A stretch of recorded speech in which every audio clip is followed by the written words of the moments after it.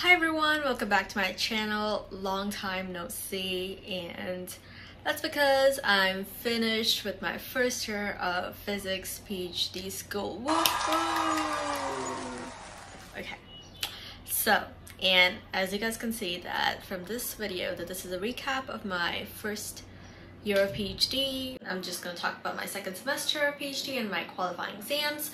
But if you want to know more about my first semester, then feel free to check out my previous video that I did on my recap of my first semester, link down below. So I'm back, and the reason I was not back before was because my course load and my workload for my research lab and just managing a personal life while filming and editing was just not gonna happen. The workload was just too much, and I just needed to prioritize something more than something else, and that's how it happens some days, and that's okay. Also, if you guys want to check out my Instagram is AYL_studiesphysics, and it's gonna be here, and I post a lot of tips and interact with you guys more over there, and I regularly post on my stories, so if you guys want to see more over there, definitely head out to my Instagram. Let's get to this video. This semester was definitely harder than last semester in terms of course load, where I felt like the level of physics was definitely higher. And it's not just because I think that these classes that I took harder in general, but I just don't know why. I just felt like obviously what I was studying felt like it needed more time and more effort, and I needed more time to do my problems and do homework. So I definitely think that the course load this semester was way harder than previous semester. So I definitely put more time in this semester compared to last semester. So the next thing that I want to talk about are all the classes that I took. So these are the classes that I took this semester. So I took Quantum Mechanics 2, and as you guys saw from my previous video, I took Quantum Mechanics 1 in my first semester, so this was the second of the 2-semester course.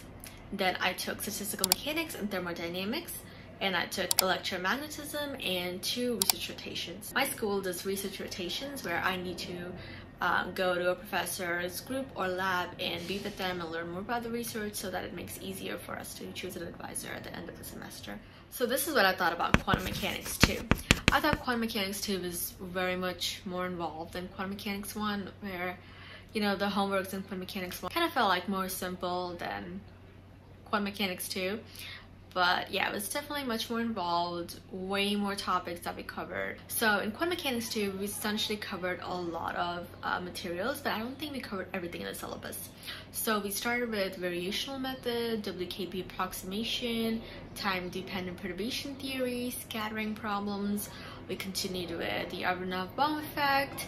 We did a lot of Lie groups, Lie algebra, group theory, and added them with the angular momentum. We did the quantization of electromagnetic fields, and then we ended up with the Dirac equation and some more topics in quantum field theory. I thought the subject material was very, very interesting. It definitely felt like, wow, I get to learn this, and I'm appreciating this, and I was like, oh my god, I'm gonna learn about the Dirac equation, like pinch me right now.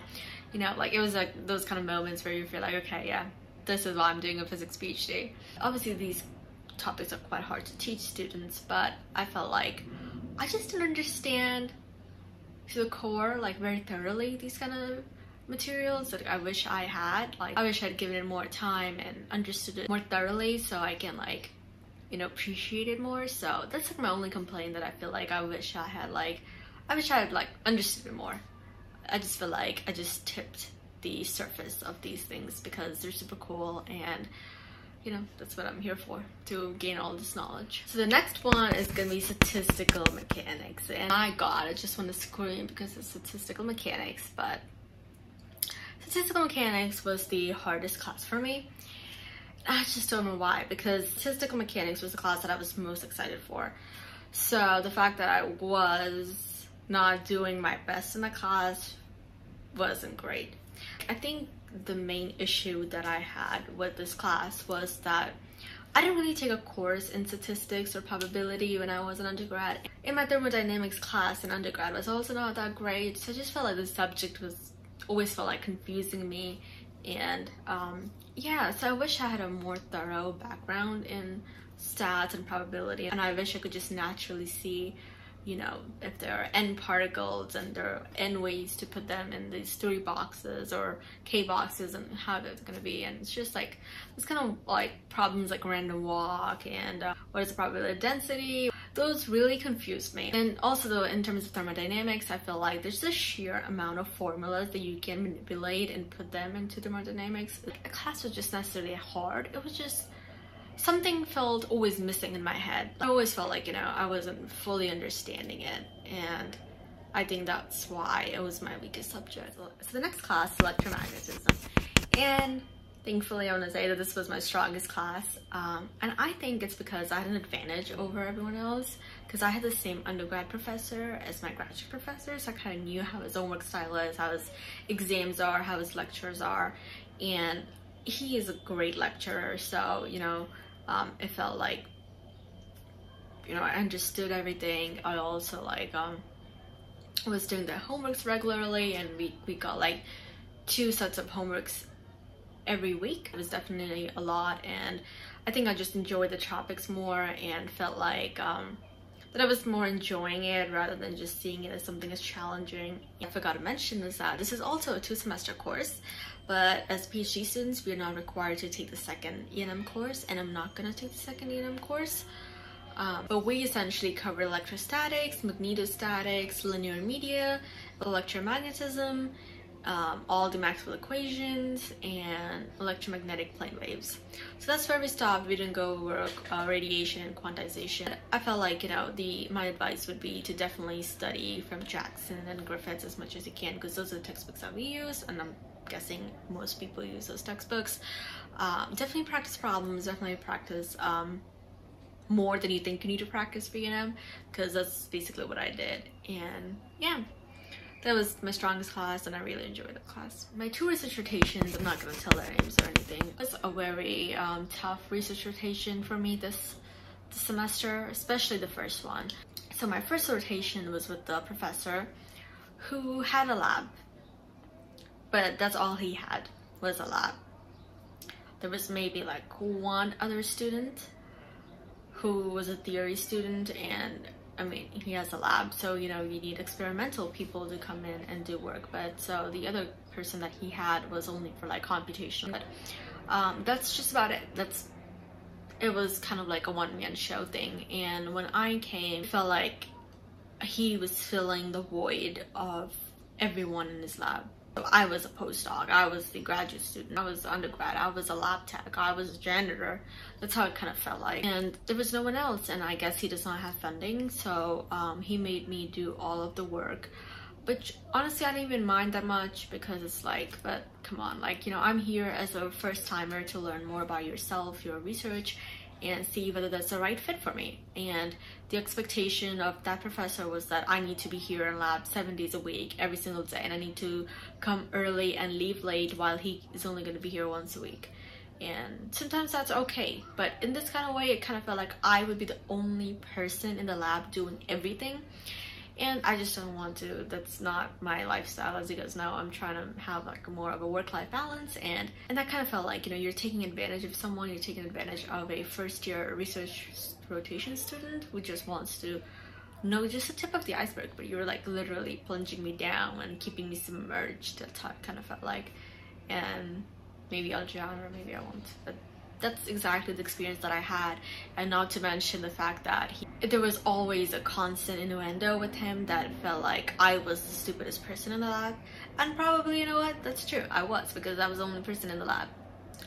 So I'll take that. But that's how it felt like, that I was always the stupidest person. Whatever answers that I gave were never enough for him, were always incorrect, and always need to be corrected. Like, I did not have a brain. And for the most of the time, it was so disheartening that I felt like, you know what, the next time I'm not even gonna try anymore. And not just that, but I felt like I was really made feel guilty by even like not coming some days because I needed to study for my midterms, or I needed to prioritize my schoolwork, because that's what basically our department tells us, is that, you know, in your first year you need to prioritize your schoolwork. So that's what I'm trying to do. And here are other people who don't have that kind of commitments, don't need to come like twice a week every single time and stay for the entire day, and, you know, do research work. Like that's not, and on the topic that I'm not even interested in. So that's kind of like, it was a very bad experience. So he made me feel guilty about, you know, not coming the days. Like I would email him and there would never be a reply, and then just the tone of, I felt very miserable. And also like taking lunch breaks, taking bathroom breaks, I felt really guilty about. Like I just needed to be like a robot and working every single time. Yeah, so overall it was a horrible experience, and I just want to put that on the camera because, you know, academia is going to be like that, and I'm sure I'm going to have more and more experiences like that as I stay. But I just wanted to say that because a lot of the times I feel like professors take advantage of grad students, and especially the ones who are incoming and beginners, because it's easy, because we don't really know what to do and there's no precedent for us on what can we do. So it was very challenging, and it all happened in the month of March, which is like my birthday month, but I felt completely miserable that month, and I was super happy once that rotation ended, let's say that.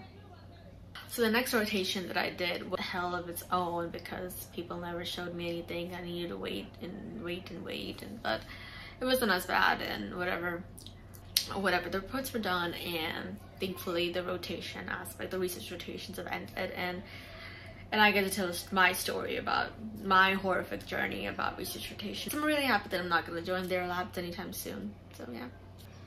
So the final thing that I want to talk about are my qualifying exams. So if you don't know what a qualifying exam is, I also explained this in my previous video, again, link down below. But basically every school does this differently. So the way that my school does is that it's actually a written comprehensive exams in 4 subjects. So quantum mechanics, electromagnetism, statistical mechanics, and analytical dynamics. So, you know, it's going to be a 2-hour exam, and we're going to have 2 exams one day, and we'll have a week in between them. So basically 2 days, a week between, and each of the days we have 2 exams. It was very, very challenging because let me tell you that we only got a couple of days after our final exams. So we were just had final exams, qualifying exams.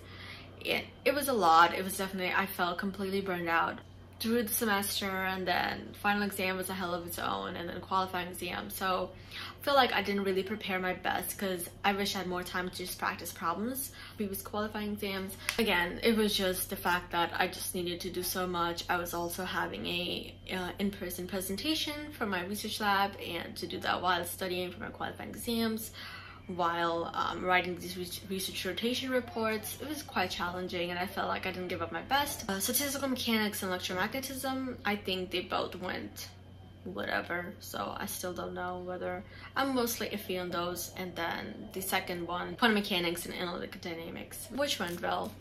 I think the process of like preparing for these qualifying exams, I don't think I did the best job, and in the time frame that I had, I think I did how much ever I could. And if I don't pass them, I have the chance to retake them in August. So that's why I wanted to start studying for them. Maybe I'll know in like 2 weeks time which subjects I passed and which I haven't. But then I'm gonna start a actual plan to study for those subjects that I did not pass and retake them. It was definitely a hard exam. It was definitely a stamina exam. It was definitely like I needed to like, you know, memorize and figure out and know like 2 different subjects in one day, and almost getting like 30 minutes break is not a lot. It's basically like it starts from 10 and it goes to like 2:30, so it's not a lot of time in between. And again, I just feel like I wish I had more time to prepare, and hopefully in the August qualifying exams I will have more time prepared and I'll do better. So that's basically the recap of my second semester of PhD school. I hope you guys found it very helpful, and if you guys want to hear and learn more about my first semester, definitely feel free to check out my video. I'm back, and I also have more videos coming up, so stay tuned for that. I hope you guys liked this video, and if you guys did, feel free to like this video and subscribe to my channel. It really means a lot to me. Feel free to check out my Instagram if you guys want to see more of my stories regularly and my tips, and where I'm actually post a lot of my shorts and reels. So yeah, I really hope you guys enjoyed this video, and I'm gonna see you guys in the next one. Bye friends!